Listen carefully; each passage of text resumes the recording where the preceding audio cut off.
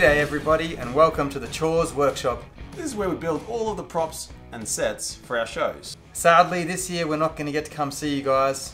But that's okay, because today we're going to teach you to build a toilet paper cannon. Yeah! Alright. To build your toilet paper cannon, the things you'll need are 1 leaf blower, 1 paint roller, 1 roll of gaffer tape, and some toilet paper. and a cat. Wait, no cats, no cats. The first thing we do is take our paint roller, we stick our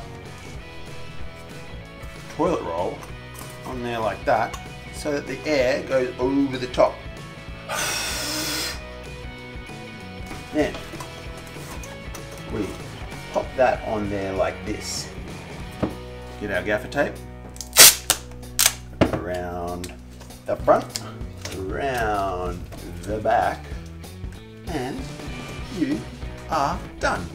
Wait, you forgot one thing, Julian. What? Run!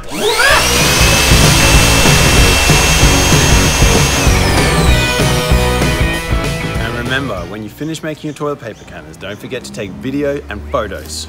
And make sure you tag us when you put them on Facebook because we'd really love to see them. Alright, see you later. Okay, bye. See you soon.